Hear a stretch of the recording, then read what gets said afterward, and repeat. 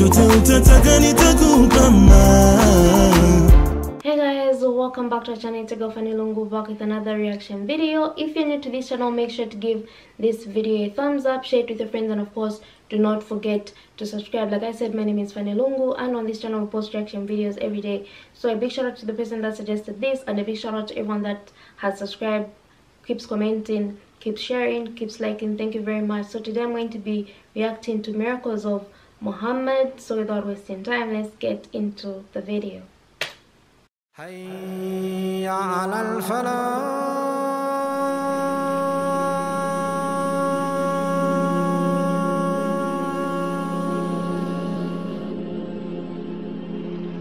They came to him, okay, you claim to be a prophet, give us a miracle. And the prophet is hesitant because you shouldn't believe because of miracles. But eventually he said, okay, what do you want? He said, if you claim to be a prophet, see that full moon there? Split it in two, make one go to that side and one go to that side, then bring them back together and join them, and we'll believe you're a prophet. So the prophet prayed to rēÄakSH salah and he said, Ya Rab, they're asking for miracle. Jibreel came, the celestial bodies are in your control, order, it will be done. So the Prophet ﷺ pointed with his blessed fingers, and the moon ripped apart, and one went to that side and one went to that side, and then he ﷺ brought it back together and attached and rejoined, and the miracle was seen as far as in India. And one of the pious men of India, seeing it, traveled in the direction until he reached Mecca. After many months and a while, in hearing of a prophet, he came to him and he said, I saw that miracle there in India and I have come here testifying to your prophethood. The miracles in the life of the Prophet started before his birth. The Prophet ﷺ is a young lad. His uncle takes him on a trip to Syria. Now in the southern parts of Syria there's a city called Basra in those days. And in that city there's a monastery, like an old church on a hilltop. And in that church was an elderly Christian monk. The Arabs used to call him Bahira, the monk. Near that place was a little oasis or a little lakes. Now Bahira is sitting on the hilltop in his monastery, and he notices there in the horizon a caravan coming. And on top of this caravan he noticed a low-lying cloud. It is scorching hot, the heat of the desert. But this caravan seems to be concealed and covered and shielded and protected from the sun by this low-lying cloud. And then he noticed that if the caravan moves to the right, the cloud moves to the right.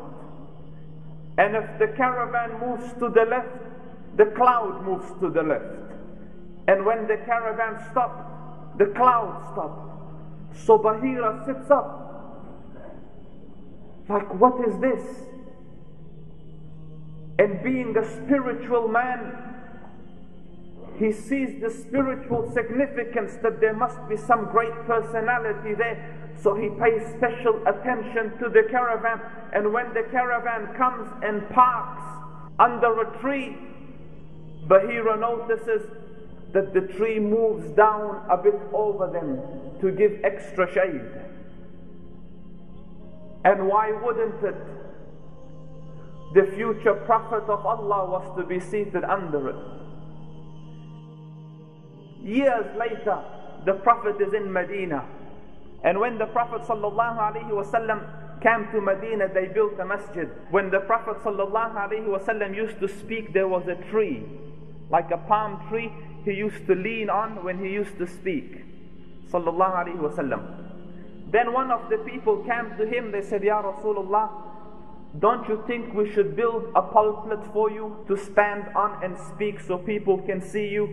So the Prophet said, do as you please. So they built a mimbar for him on that side. And when the mimbar is built, the Prophet ﷺ next week came and stood there and spoke. So he left the tree.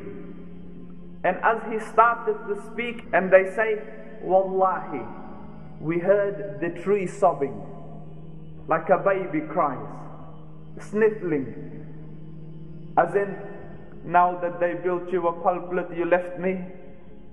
So the Prophet ﷺ calmed down, walked back to the tree, and started to rub it to say, I'm still here. And the Sahaba say, the tree became silent.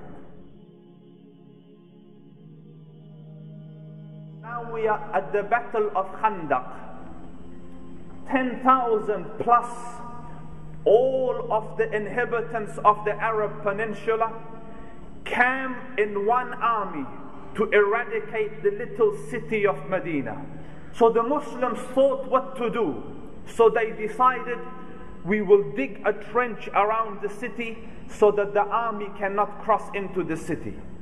So the Muslims got busy and started to dig, and the heat is scorching, and the Muslims are digging this huge trench.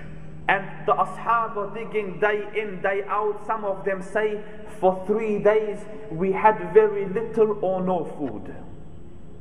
As they're digging, they came to a huge rock inside the path of the trench. So they called the Prophet ﷺ, Ya Rasulullah, this rock is stopping the progress, come look at it. So Jabir radiallahu anhu says, because the Prophet came and I saw him walking like with weakness and tired and fatigued and hungry. And when he came, I saw that we had one rock on our tummies, he had tied 3 on his. Jabir radiallahu anhu saw the state of the Prophet and it hurt him a lot. So he came to the Rasul and he said, Ya Rasulullah, give me permission to go home. So the Prophet said, granted, go. So Jabir radiallahu anhu went home to his wife and he said, listen, I have just seen the Prophet in a way that my eyes cannot see him. Do we have anything at home to cook and prepare for him? So the wife said, we have a bit of barley and we have that little goat or that little sheep. So Jabir radiallahu anhu says, okay, you fix the bread, I'll get the meat ready and we'll cook it and I'll go invite the Prophet. So the wife tells him, says, go invite the Prophet, but tell him quietly so that other people don't hear and don't feel bad that they're missing out on food. So Jabir radiallahu anhu came quietly to the trench and next to the Prophet sallallahu alaihi wasallam, and he whispers in his ear, says, Ya Rasulullah, my wife and myself have prepared some food for you. So come with a handful of the ashab to our house. So the Prophet ﷺ, hearing this, stood up and he said, O people of the trench, and in one qawl there is 3,000 men on the trench. So the Prophet stands up, he goes, O people of the trench, we are invited to the house of Jabir. And Jabir radiallahu anhu says, he goes, no one knew the shame that I was feeling except for Allah. So the Prophet, seeing his anxiety, says, Jabir, tell your wife not to start baking the bread until I come, nor put the meat on the pot until I come. So Jabir picked up his clothes and ran back home. And he tells the wife, wow, calamity. So she says, what happened? He goes, the whole Khandaq is coming. So the wife says, I told you a handful. He says, it wasn't me, it was the Prophet. So she says, did you say it or did he say it? He said, no, the Prophet said it. So then she goes, what are you worried about? He knows what he's doing. So the Prophet ﷺ came to the house. And what an honor to have the Rasul of Allah at your house. He sees the dough and the meat and he prays and blesses it. And then he tells her, start cooking. He told Jabir, Jabir, stand by the door and let 10 people in at a time. So Jabir radiallahu anhu standing by the door, and he says the 10 people would go inside and they would eat sit with the Prophet ﷺ, and when they're full they would come out. So Jabir would say, have you had enough? Like, did you actually get to eat anything? And they go, Alhamdulillah, ni'mah, like we were full. So then he goes, okay, 10 more. And Jabir is scared all the way through because, it's going to run out now, it's going to run out now. And he says, and I came into the house and wallahi, the bread was the same as it was and the meat was the same as it was. But the greatest and everlasting miracle of the Prophet is the sacred Quran. Every prophet's miracle ended at his time, and our prophet's time is till Qiyamah come. So his miracle lasted till Qiyamah come. And although you won't appreciate it at your age, but the academia are here and perhaps they will understand it better, let me talk on one of the miracles of the Quran. Our world was created from a big bang. This is the scientific understanding. Everything that we see, the sun, the moon, the stars, the celestial bodies, were all joined together in one little ball, like super dense, squashed up, almost zero volume. And it was all clustered like that together, and then a big bang. And it exploded, and everything went apart and slowly joined back together, so you have the sun and the moon and so on. And this became a scientific fact, I think, in the early 90s. I went to uni and I became educated and studying. I found, subhanallah, the Big Bang, which was established in my lifetime 14.5 centuries ago, on the tongue of a Bedouin, the Prophet. The Prophet ﷺ, on the verse of the Quran, do not the unbelievers see that the heavens and the earth were all joined together, and we made them explode asunder or apart, and from water we created everything living? The Big Bang to the dot 14.5 centuries ago on the tongue of a man in the desert.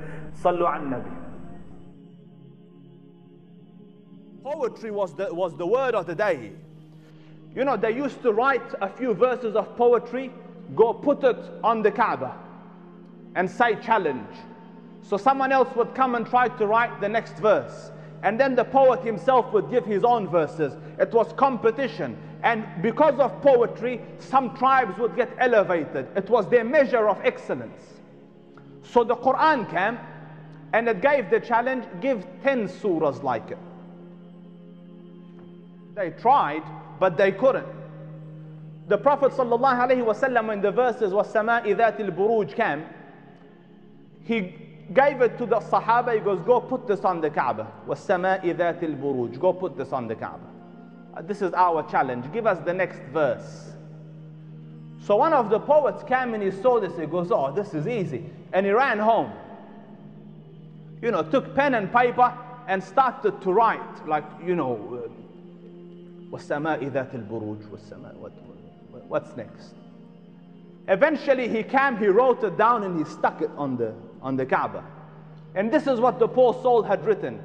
وَالسَّمَاءِ ذَاتِ الْبُرُوجِ وَالنِّسَاءِ ذَاتِ الْفُرُوجِ. Women are creatures with private parts. This was his poetry in comparison to وَالسَّمَاءِ ذَاتِ الْبُرُوجِ وَالْيَوْمِ الْمَوْعُودِ وَشَاهِدٍ وَمَشْهُودٍ. There's no, and the Arabs themselves looked at it and go, oh, no, what an embarrassment. And others tried. One of the classic ones is Musaylima. Musaylima claimed prophethood. So he said that Allah has revealed to that prophet, and he's revealed to me as well. So we are dual prophets. So he came to Amr ibn al-As.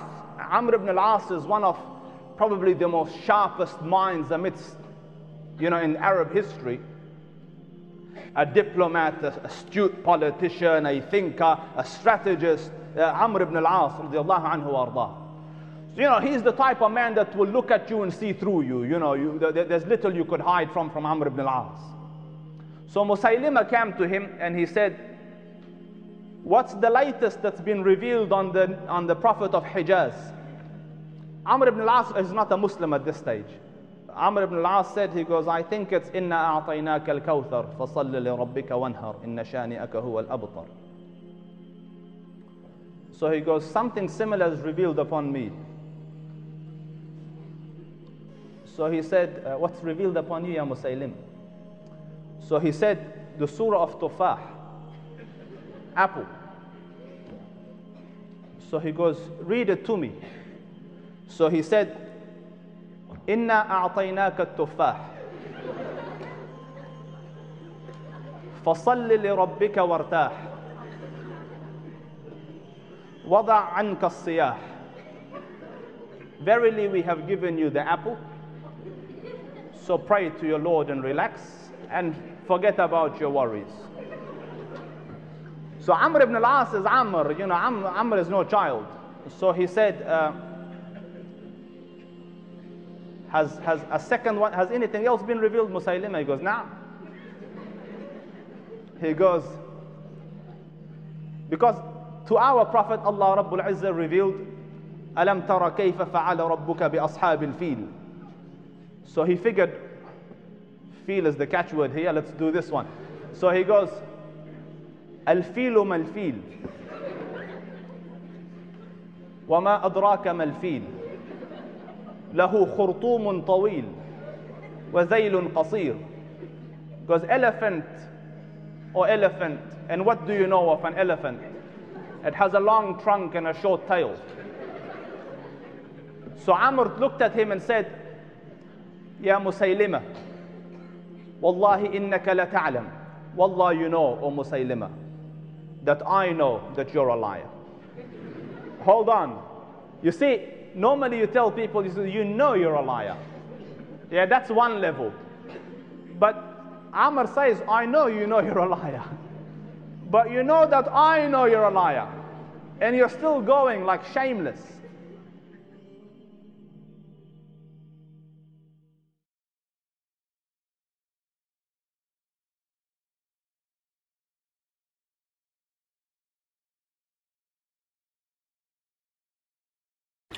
What a beautiful message, reminding us of the miracles of Muhammad. In case you didn't know these miracles mentioned, now you know them. Take every video as a learning point, something that you learn from. So what are you guys taking from this video after watching it? Otherwise, I personally don't have anything to say, but your contributions are more than welcome. Make sure to give this video a thumbs up, share it with your friends, and of course, do not forget to subscribe, and I'll see you in my next reaction video.